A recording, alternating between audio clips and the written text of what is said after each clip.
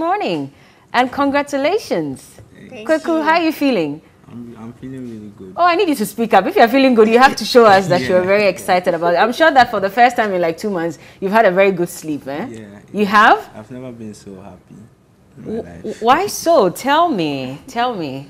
Well, at first I didn't think, I was afraid that we'll lose the case. So, Oh, you were afraid? Yeah. Why did you think after you'd we lose won, it?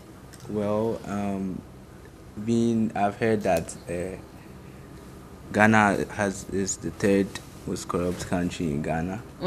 In Africa. In Africa. Yeah. So I was afraid that the judge would be corrupt and bribed. Oh, no. Well, at least with what we've seen so far, clearly it shows that, you know, the judge could not be corrupted and they ruled with the law. Yeah. And so we're glad. But that was your fear. Yeah, but other than that, looking at the take our lawyer used, which is the right to education regardless of your religion, I believe that could go through. But the corruption part, Is it because of videos that you've seen in the past of judges being corrupted? Yeah. Or that particular one from Anas? Yeah, I've been watching Anas videos of corruption. So you thought that could actually happen to you? Wow. This is serious. Mana, I don't know what you have to say about this. Did he ever share his fear with you? No, I just heard him say that on Star FM this morning, and I was amazed. You were amazed there. Yes. I'll come to you shortly, but let's just speak to our lawyer. Lawyer Chris Hesse has just joined us as well, and we want to just get a legal understanding of the issue before we come to the parents. Good morning, lawyer.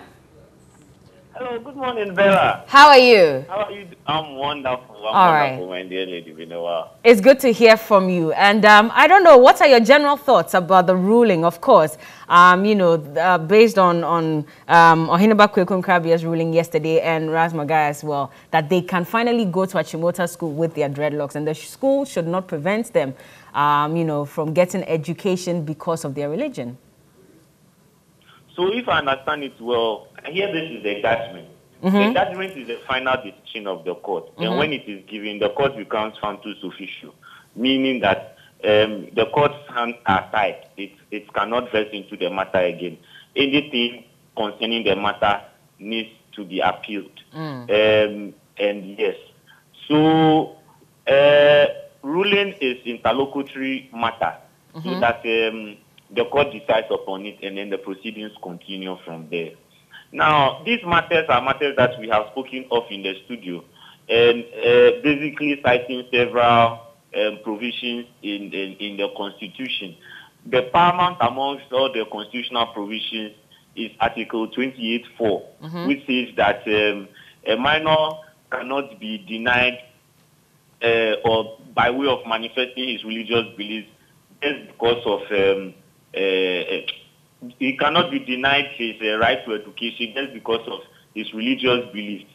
So, I mean, there was no way Achimota was going to have a field day in court. Sometimes you wonder why some people will take unilateral decisions and still not be in a consultative manner. And it was becoming problematic because we were seeing the advent of a number of religious intolerance amongst senior high schools. You realize that which happened at the Wesley Girls, where the headmistress had to stop the young lady in her track from continuing with Ramadan, and how do you call it? The church came to support the school, that decision of the headmistress and other matters that were coming up. So this decision comes to clear up the mud and sanitize the system. Until the decision is challenged, that would be the jurisprudence existing in the country. I remember that they counter-argued, and not just Wesley Girls, but, the GES and, a lot of people who were trying to bring up a counter-argue. I think they quoted another article, I think 24 or so, where it stated that even though as a child you can, you have the right to religion, I mean, when it comes to a certain circle, you may have to consider that as well. Is it 17 or so? Yes. If you say Article 24 No, I'm just quoting that Article because 24 is economic rights. no, that's what I'm saying that I think. So I remember that there was a counter argument with another article with regards to this. And, you know, that's what a lot of people were thinking, that they might be able to argue this out with. See, as lawyers, we keep ourselves within the limits of the law. And when this matter came, a number of people were giving expositions to it. I remember that my encouragement when I was in the studio was that the family should go to court. And that is the only way we'll put this matter to sleep. And I am happy that at the end of the day, some of the things that we said prevailed. Because there is no way that the court was ever going to agree with Achimota when the beliefs of those young students were manifestly in the Rastafari religion. Unless, of course, they argued that Rastafari is not a religion. Other than that, a unilateral decision by a headmaster or headmistress sitting in her armchair in one secondary school or the other cannot take a decision to abate somebody's manifestation of what he believes in, particularly when what that person manifests in is agreed to be what could be defined as a religion.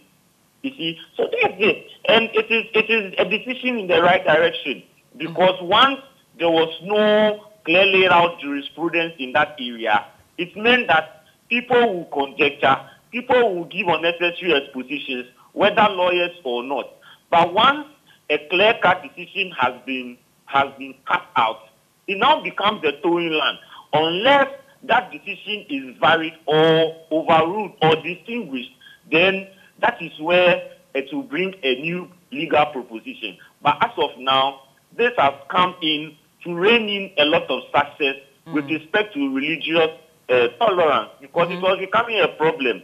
I mean, we had coexisted and manifested our beliefs all this while, but all of a sudden it was becoming a problem. And I'm happy that the Human Rights Court was able to nail it once and for all, until the decision it came up with is overruled by a superior court. Now, if you follow concerns from people, they're saying that the floodgates have been opened for anybody at all to argue out, you know, a decision to not conform to school rules based on their religion. And so let's just say that a traditionalist comes and says, based on my religion, we don't wear shoes, we don't wear clothes, we have to have a cloth tied around us. If we're saying that we should respect people's right to religion and freedom to religion, then this holds as well. And so it makes it very difficult for the teachers and for the authorities in the schools to really ensure that these students conform to the rights. What do you say? Yes, rather on the point of law, it is a very easy proposition to run around, because to every right, to every freedom, there is a limitation. So that if you say you are even a Rastafari, let's not even travel far to the traditionalists. You are a Rastafari, and maybe they put on certain adornments, they dress in a certain way, apart from the manifestation of their belief by having their dreads on. That person, that student, cannot import those things into the school. That student, even with the Rastafari hair, cannot have the hair unkempt and run around. The rules of the school, engineers will tell you that even if you're a Christian, you cannot have your hair in unkempt. The teacher or the headmistress will tell you that, say, young man, cut your hair. That even if you're a Christian and you don't have, definitely, Christians don't do Rastafari, and your hair is not well kept, we'll tell you to have it properly done. Again, if you are a Rastafari, you will be told in line. It does not mean that you can put on the dress, so you are going to have it on Kent. If you stretch the argument to a traditionalist, again, you have your calico, you have your stick, that's your whisk that you use, you walk barefooted and all of that. When you come to school on campus, the rules does not permit that. But the things that you do as a traditionalist to manifest and communicate with your gods or lesser gods, you are free to do that. You are free to be in your room and chant and do whatever you want to do, provided it is not going to affect your neighbor. There is no problem. But once it is not in conformity with the rules, once you are not abiding by laid down procedures, then you'll be put in perspective. So I've heard those expositions say we traditionalists who can know we are working within a body of rules, and as a rule of law states, we must conform to the norms of the land. Okay. And that is what it is. Let me bring Ras Aswad in to find out. So with regards to this same issue that I raised, I mean, yesterday I think I heard Raswayo speak, and he said that there was even, they asked if the school could even allow them to tie their hair or so, and that didn't happen. Is that really true? Yes, we were trying to give them alternatives, just to ensure that they would accept us in there by covering it, wrapping it, putting a cap on it, and tie it. But they wasn't interested in anything apart from the fact that they wanted it cut or we leave. But that's very worrying then. Yes, I mean, it's problematic. I mean, and that's why we are where we are today, What do you think of the whole issue of even asking students to cut their hair in the first place? Because then this is opening up the conversation even further. Other parents are going to say, well, if Rastafarian students are being allowed to keep their hair, why are other students being made to cut their hair anyway? Well, I think one of the first things is that education is supposed to be the whole issue of doing for self. You go to other countries where those educational system is set up to please those people. We think that the Africans should have an educational system that pleases us and pleases our culture as well. The present situation that we have here with the mission school is that it was a colonial enforced guidelines and laws that was set to denigrate Africans. It was deliberately set to denigrate Africans and to take them away from their culture and enforce a European value system of religion, which was that European Christian value system, right? So that is where this present law is coming from. That is why there is conflict between the Muslims and the Christians, and even when you go on the church, they will preach and preach and preach, and even when you say, be quiet, let me answer my phone, they were ready to fight you, right? Because of that arrogance and that religious animosity.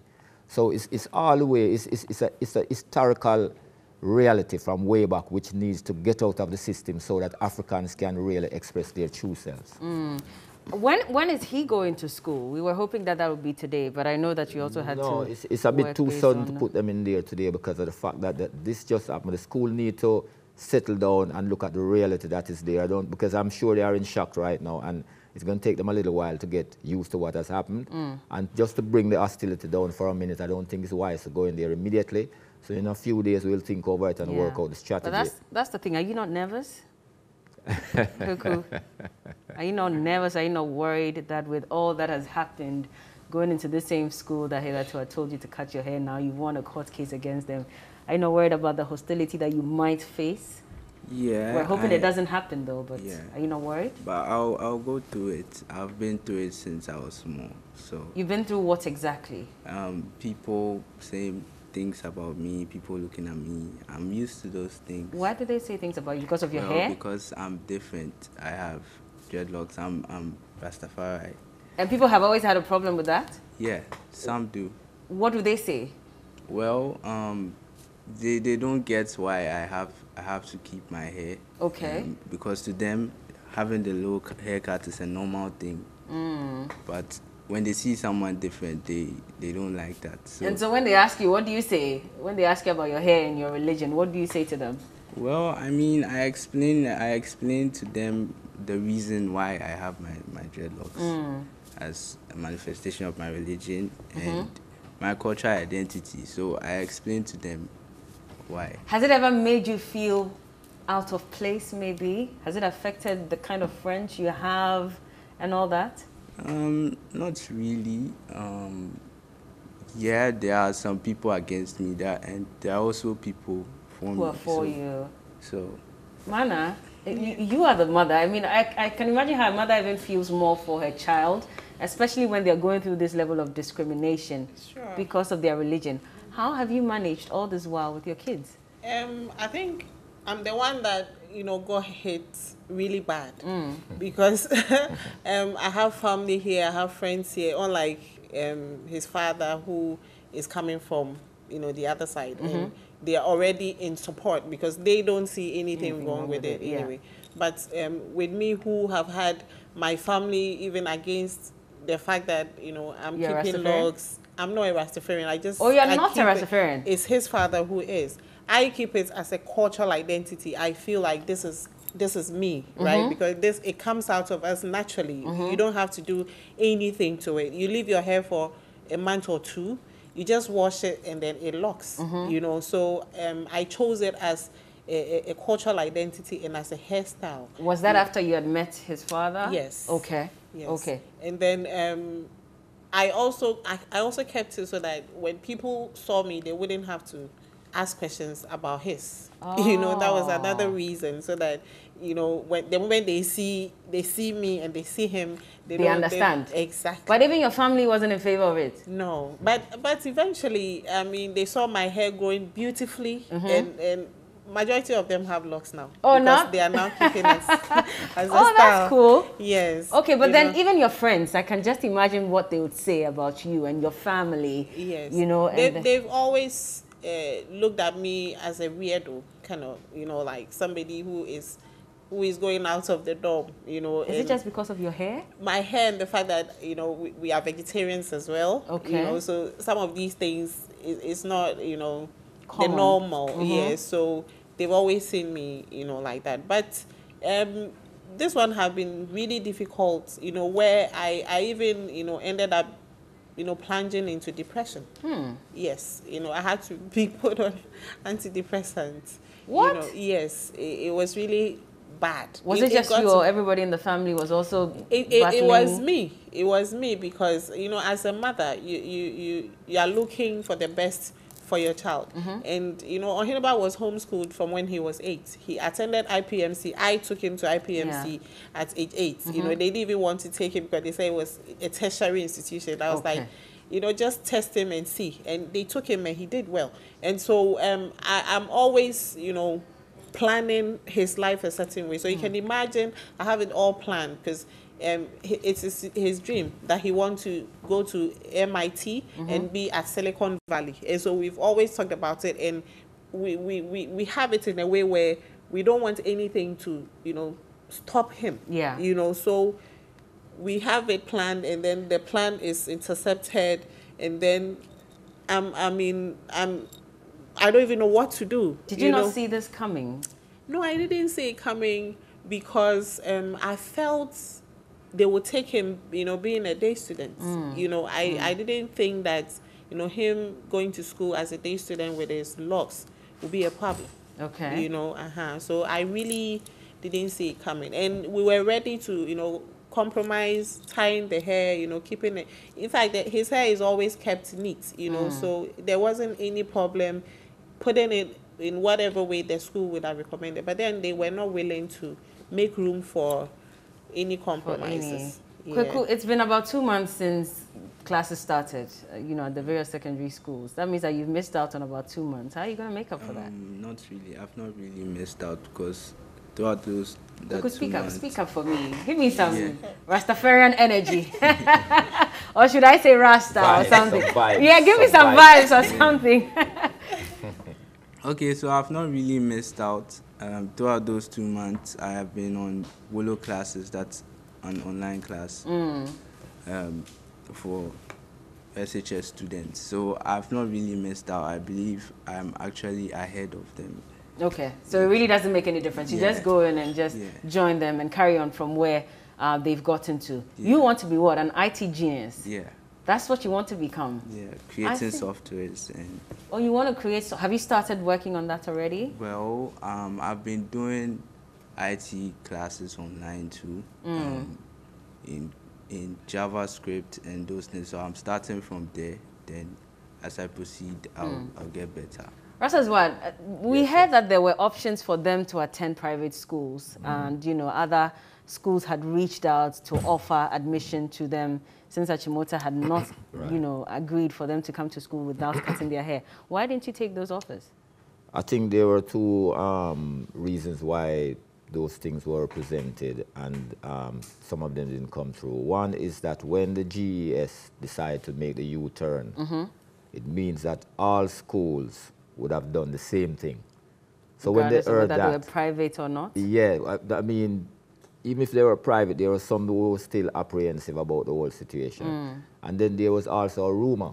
I don't know where that rumor came from and why it came about, that, you know, people been offering these scholarships, so on and so forth, but nobody approached us. So that was untrue. Yeah, some of it wasn't real, because up until today, we haven't seen or heard of anyone coming forth to say, this is my name, this is my number, this is my institution. Would you have taken that I mean, certainly. I opportunity? mean, you know, who would refuse an offer so full of compassion, you know? Yeah, I mean, yeah. So would have accepted it. I see. And probably, who knows, maybe that's even another opportunity. But of course, the fact that you have won the court case alone goes a long way to change a lot of things. For you, what does it mean? Well, one of the things that I really appreciate is the fact that the judicial system itself, in this aspect, was able to stand up. Just like Oyinba said, that the issue of Anna's situation is still leave an indelible mark on our minds, that when you think about the judicial system being so rotten, you know, and you know that there are issues that you have to go and face that judicial system. It will drive fear in you that one day these people will be honest and sincere and be transparent and all of that. So all of those, that legacy is still there. But I think this has, you know, drove a point home to let them understand that citizens must be alert. They must be vigilant where their rights is concerned. So you don't just go to court and leave it just like that. You must stay behind it. Like, for instance, one of the reasons why the school is so upset is because of the fact that we ensured that the media, and the media is powerful, the media have a role and a responsibility to society, and we ensured that the media participated, and they did participate fully. And that's one of the reasons why it is so impactful and so effective. And it has been a real pain, you know, to the Archimotor School, because of the kind of exposure. Up until today, we haven't seen the authorities come out to address this issue from the beginning. Up until today, they haven't come out publicly to address the issues. There was a private meeting that I remember you all had, where you were hoping with the GES, and nothing came out of that. So, you know, for me, that is the greatest thing, is that it gives us an opportunity to see that you can win in the court. You know, if you apply a certain kind of application, make a certain application to deal with it. Because, you know, I stayed up a lot of time in the night. I would go to bed by like 3 a.m. I would study every single thing that is happening in the media, both local and foreign, where this case is concerned. Is it? And I would share every single thing and make contact with different people throughout the world, with different cases that has happened elsewhere. And those are some of the things that we brought into court. So whenever you have a situation where you have to deal with the court, you mustn't sit and rely on the lawyers alone. You mustn't sit and rely on the judicial system alone. You must ensure that the right thing is done, because there's a constitution. And the law is there to guide us to do the right thing. And I really appreciate the fact that that was done. Is there a plan to become a lawyer? Because the way you're saying that you... No, I'm a political activist. Okay. Social and I'm comfortable being a social and political activist. But what happens if the school appeals, if GS appeals? GS says, well, we're going to go with the ruling of the courts based on legal advice. But you never know what their next direction or their next action would be. What if they appeal this? If they appeal, we welcome it. We'll be happy if they go ahead and do that. We'll be ready to welcome it and go back in court. I see. Yeah.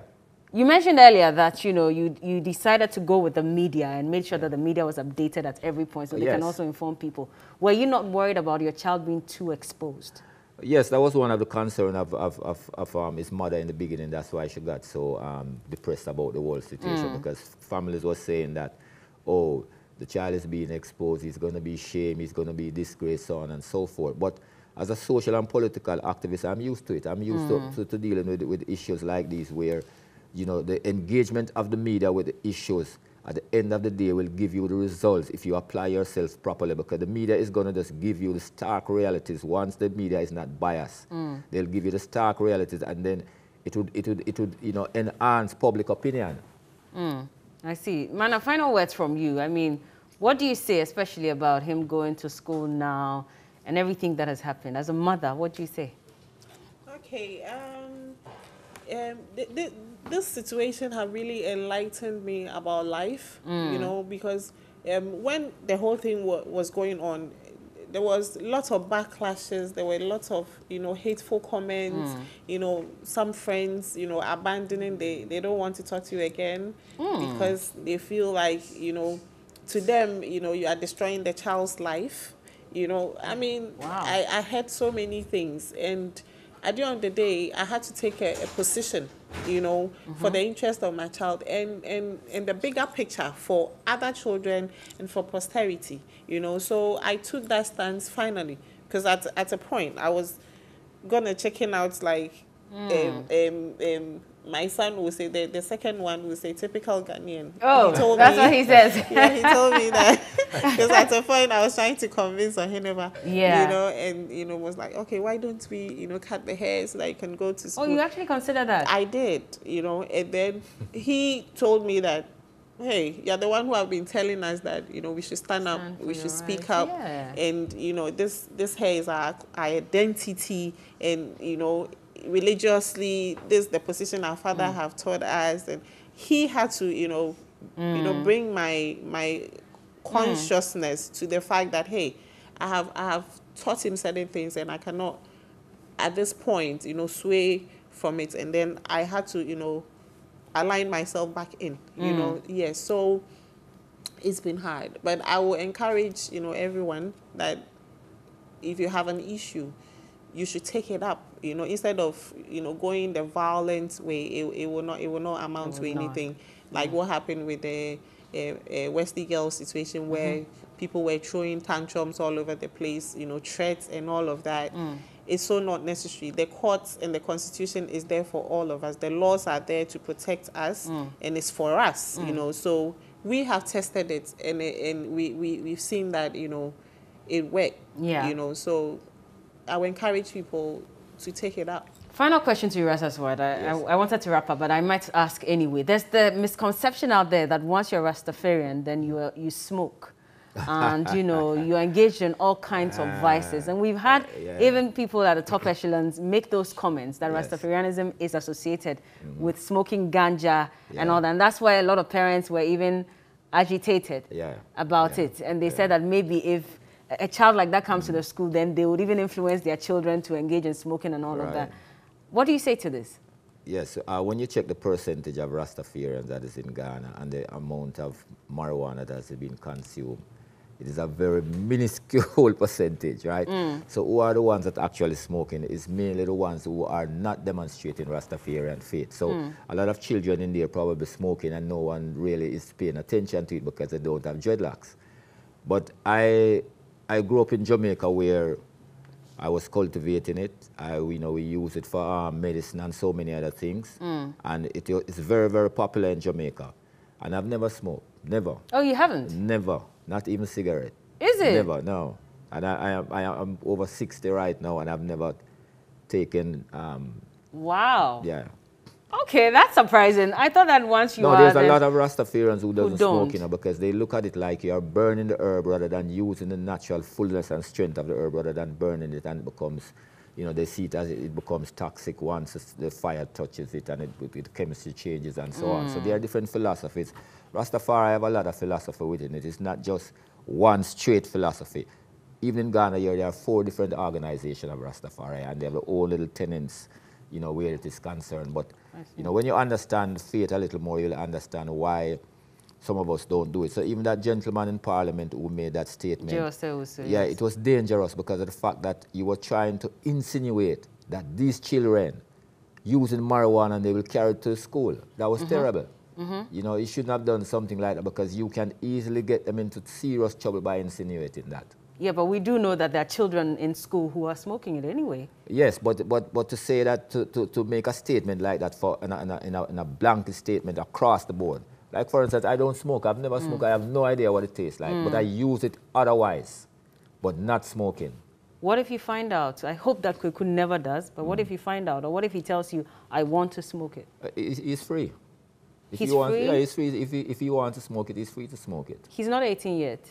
No, I mean, not necessarily not at this age. But when he matures and he wants to. If you get to a certain age and he wants to do it. Even if it's dangerous to his health, you don't mind? Well, we live a very holistic lifestyle. So I am sure that holistic lifestyle will apply to whatever he does where that is concerned. I see. Anyway, no, I won't ask Kweku. On that, Yeah. I have seen so many people who smoke. I have doctor friends who smoke. In fact, some people see me and they think that I might have access to it. People who are not dreadlocks, you know, they would ask me if I have some or I know someone who.